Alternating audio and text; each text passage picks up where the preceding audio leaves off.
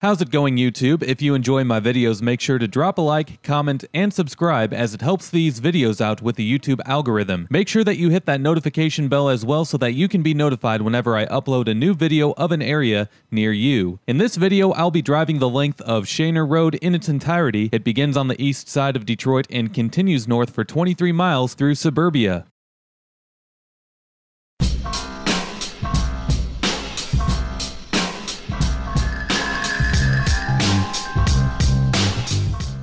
As I mentioned, Schoenherr starts off in Detroit at the intersection with McNichols, or as some people call it, 6 Mile. We're not too far from the most crime-ridden areas of inner-city Detroit. Nonetheless, you can tell that there are plenty of abandoned buildings and vacant lots on both sides of Schoenherr for the stretch that it goes through in Detroit.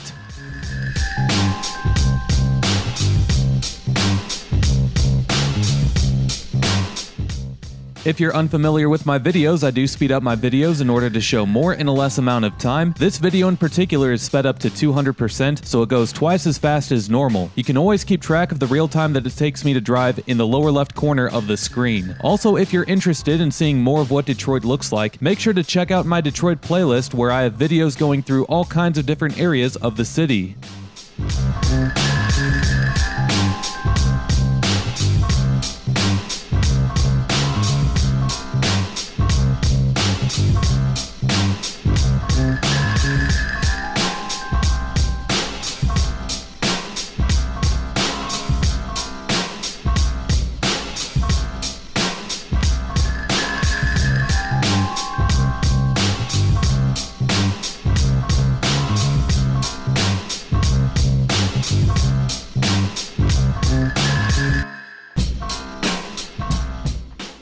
As we cross 8 Mile, we also leave the Detroit city limits. 8 Mile serves as the boundary between Detroit and its northern suburbs. If you haven't, make sure that you check out my video on 8 Mile, and if you're interested in seeing the other mile roads, you can check out my Detroit Mile Road playlist.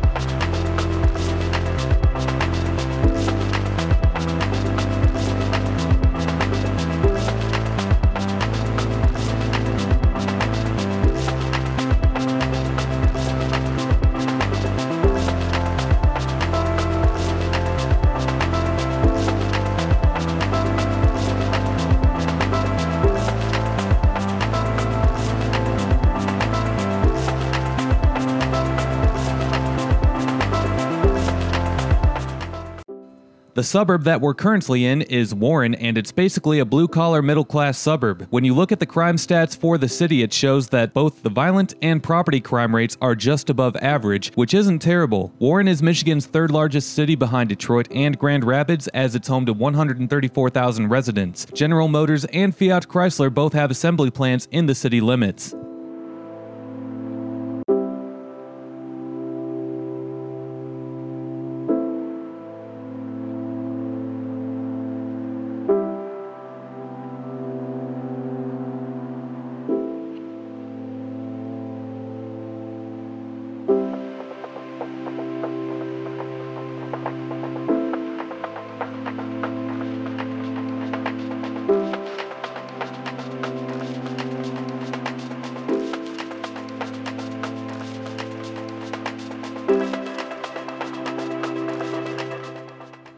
In Warren, the median household income is $47,000 per year, and 20% of the residents are living in poverty. 18% of adults 25 and older hold a bachelor's degree or higher, and the median value of owner-occupied housing is $111,000.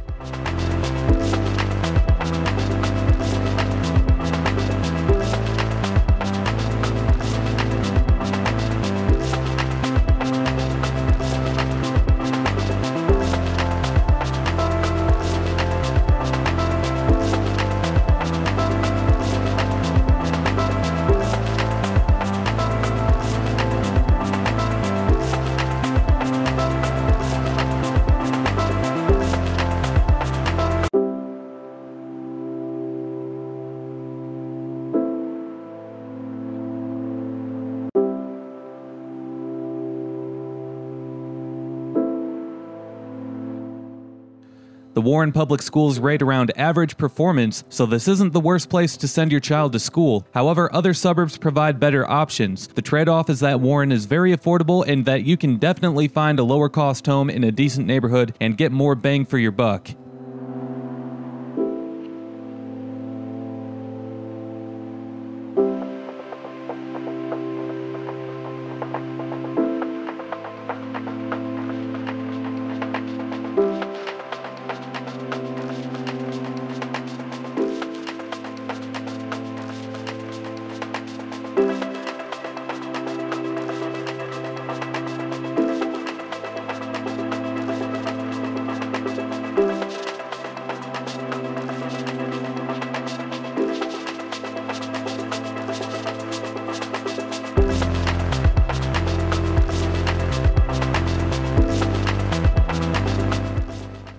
We're almost out of Warren, and before it's too late, I also want to say that if you live here, you're going to want to watch out for all the wannabe M&Ms. M&M's home turf consists of the area within the Detroit city limits just south of Warren and the city of Warren. So I ask, will only the real Slim Shady please stand up? And will all the others please just go get a job somewhere?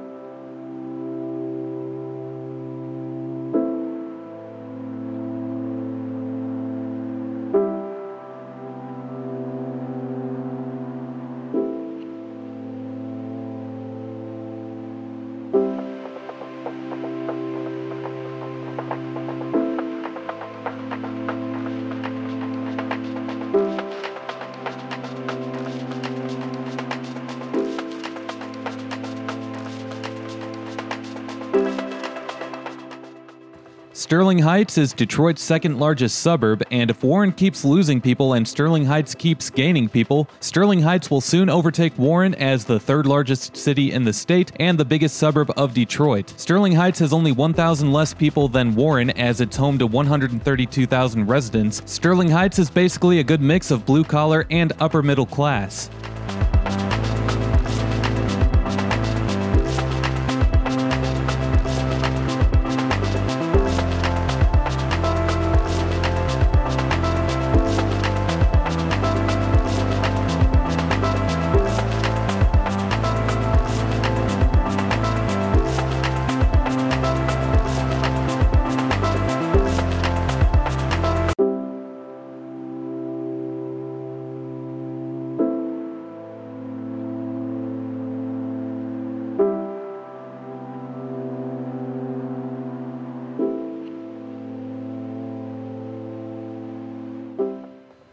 And just like with Warren, Sterling Heights has a high profile of auto manufacturing jobs located within the city, as Fiat Chrysler and Ford both have a large presence.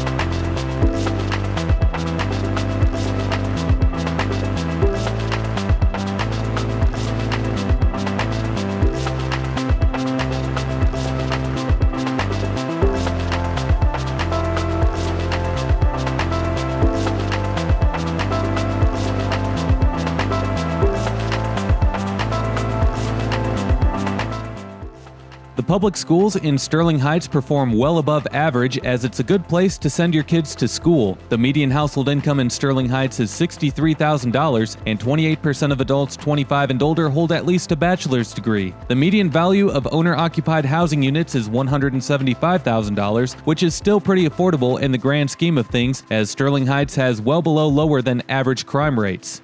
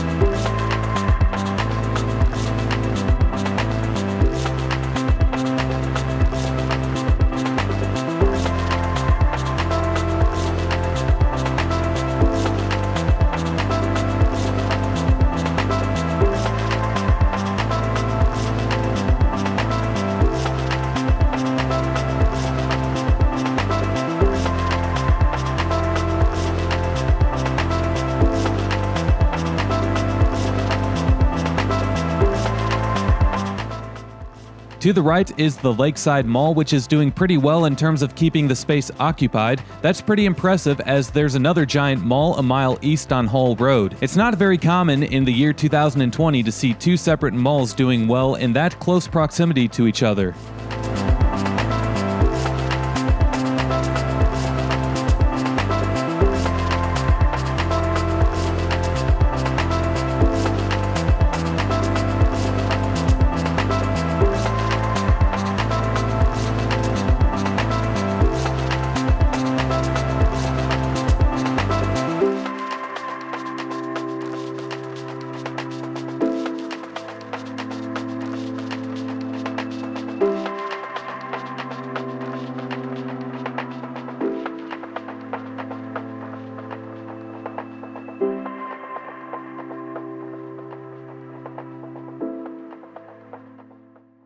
Shelby Township is home to 80,000 residents, and as of 2020, only a very small portion of the township in the extreme northeastern area is undeveloped. Shelby Township is a newer suburb, so it has newer housing stock and attracts wealthier people.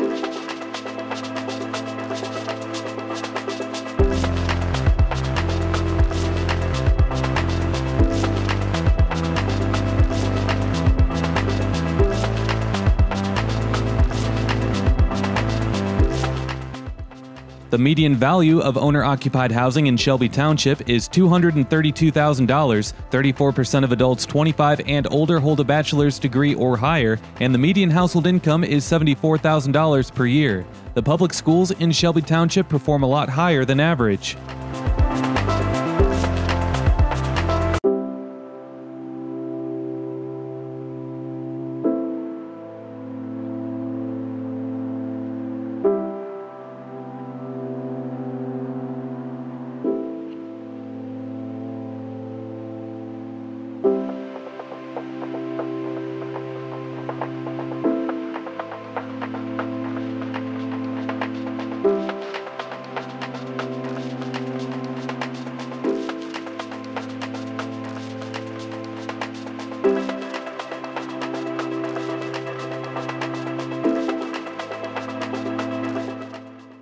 Shelby Township, as I mentioned earlier, is a newer suburb. In terms of well-known people, the most well-known person from here would be Kyle Connor, who was a 17th overall pick in the 2015 NHL Draft, selected by the Winnipeg Jets. Connor also played hockey for the University of Michigan.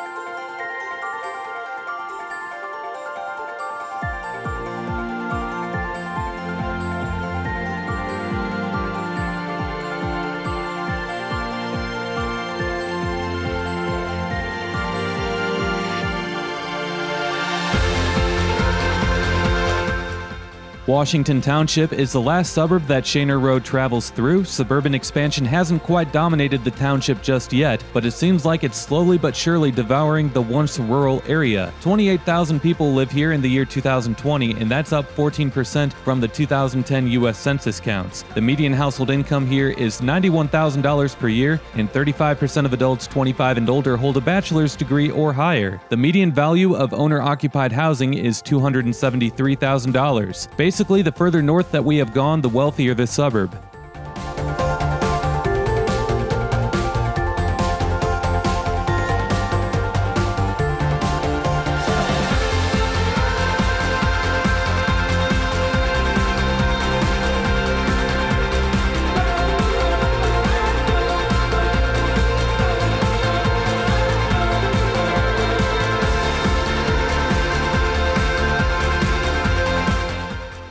As you can see, Washington Township is still mainly rural in the year 2020. We'll see how long that's able to last.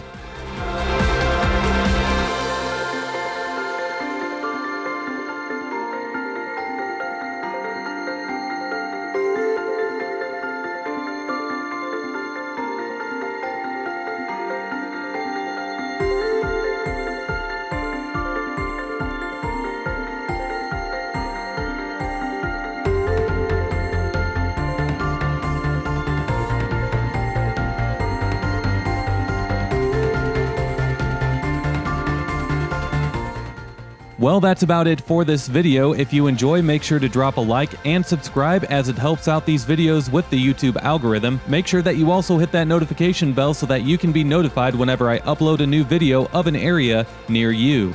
We'll see you next time. Peace!